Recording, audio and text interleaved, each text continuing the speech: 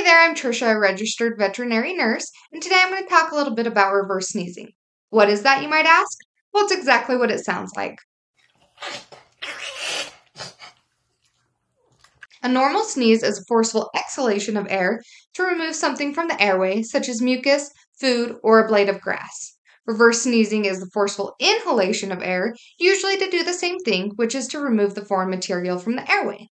This can occur also due to perfumes or cleaning chemicals in the air, allergies, exercise intolerance, or pulling too hard on their leash. Many people panic when they see their dog reverse sneezing for the first time, as it can sound like the dog is choking or they can't breathe. Their chest may also appear to be heaving forcefully. It, however, is not an emergency and will usually resolve itself within a couple of minutes.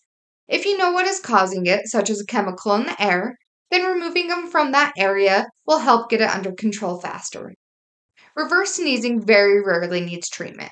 However, if your dog reverse sneezes often, then an exam by your regular vet to pinpoint the underlying cause would be warranted. Though it is not common, cats can reverse sneeze. However, it is more common for them to get feline asthma. So getting them seen by your vet sooner rather than later would be best because further treatment would be needed.